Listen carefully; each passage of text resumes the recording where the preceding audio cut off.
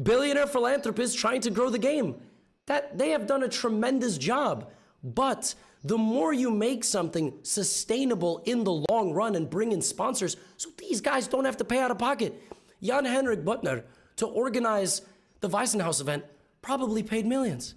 I don't know. I haven't asked him how much money he spent. But we can't just rely on that. What they're doing is incredible. But we also need to find a way to build for the future. I would love to see a future where freestyle chess has multiple events on the calendar, and we know in advance, and we know who's playing, and if they want to do an invitational, fine. You organize the event, do the invitational. But in tennis, there's no invitational. There's a qualification system. Once you start doing invitationals in chess, you mess with the overall standings. Tennis doesn't have any invitationals that count for the world rankings. So that's kind of a conundrum. That's kind of a problem. If we just want to have more of these kind of small, private, really prestigious events, maybe that's just what we have to do. Maybe there is no way around that. At the end of the day, we also have a world championship title that is literally meaningless.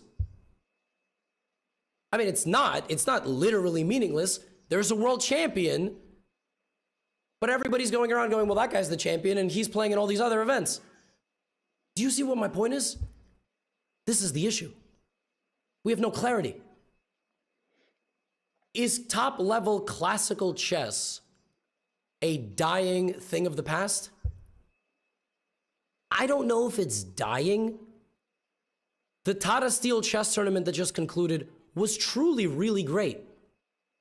However, if you tell me, hey, chess players and broadcasts can have a sponsor come in, partner with the event, put the event on television, I would say, yeah, let's speed it up a little bit. Let's speed it up a little bit. If the North Star of chess, if the top goal of chess is play the game as perfectly as possible, that does not mix with appeal to wider audience. That does not appeal with commercial viability. That does not appeal with behind-the-scenes footage, documentary-style footage, your favorite players getting interviews and media slots. People don't want to watch something that takes 7 hours.